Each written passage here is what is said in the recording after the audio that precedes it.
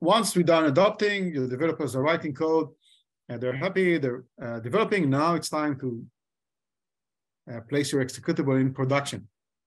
I heard this nice story about the code leaving this nice, warm, protecting environment of development and throwing it out to the harsh, cold production and see how it behaves.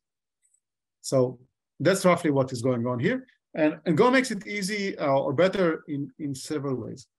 One of the things is Go is compiled to machine code in a single static executable. Machine code means it's fast, right? The Go compiler is, well, not as efficient as, let's say, the LLVM toolchain or maybe GCC, but it's pretty fast. And every time they're adding more optimizations and more things to it, but it is going to be fast. The second thing is that there's no runtime on the destination machine, right? When I'm working on Python, I need to have Python on the target machine or the target Docker and maybe some external libraries that I'm using, all of them there.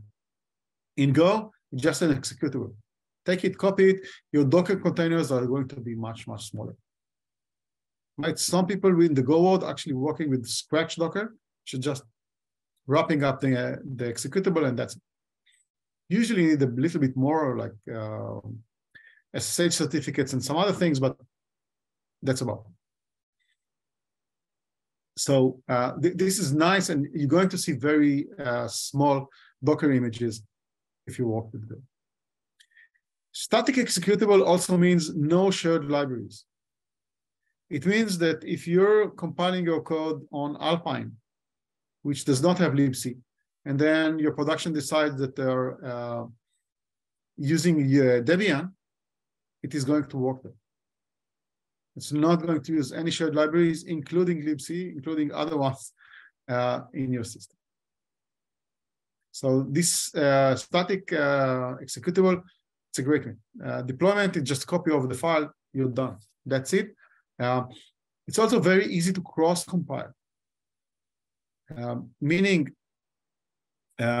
most of the time you're, let's say, working on Darwin, but your CI is running on Linux with AMD, with the Intel architecture, and now your company wants to try, let's say, Linux with ARM.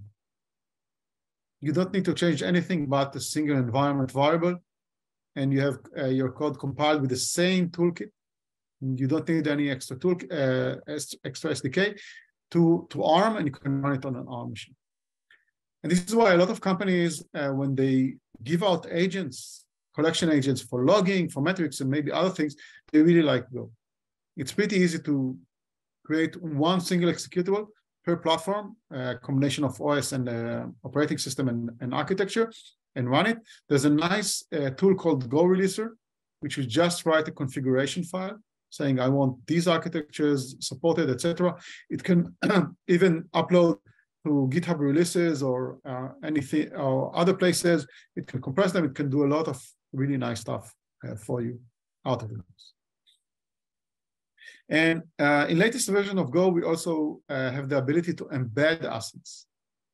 Meaning, maybe I have a web server, but I have some JavaScript code or maybe some CSS files. These now can go in the executable. And there's a way to for the Go executable to create a virtual file system and basically read these things from.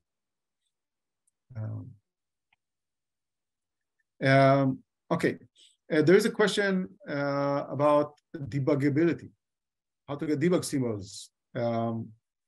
So the way the code is built, it's built with debug symbol in it already. So the executable usually will have the debug for everything else.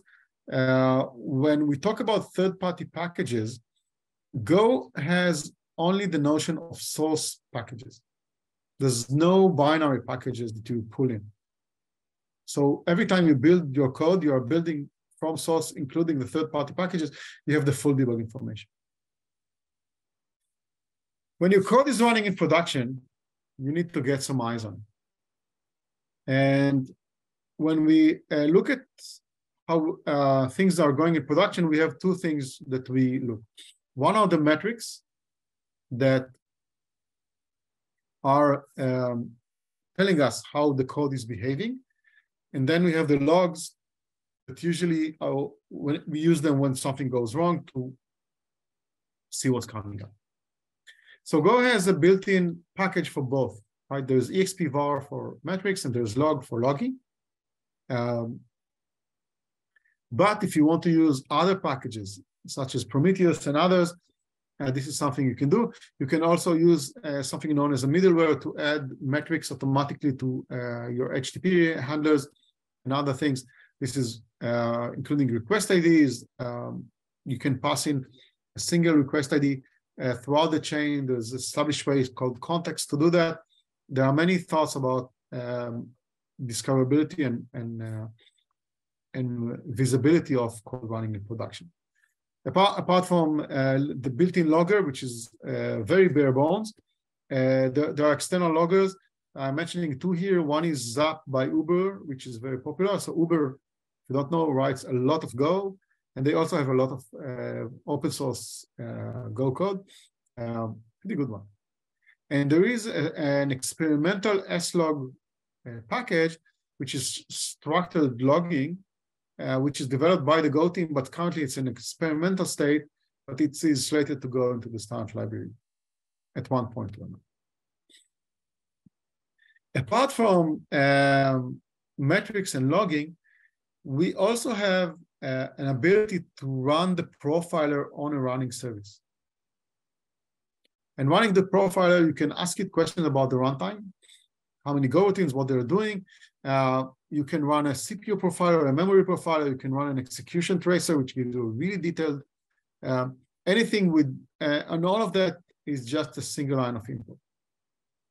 And you can have that. Of course, on the other side, right, this is a security risk. So you probably want to guard this endpoint, not let anyone from the outside do it, but it can give you a good visibility to what's going on in your server.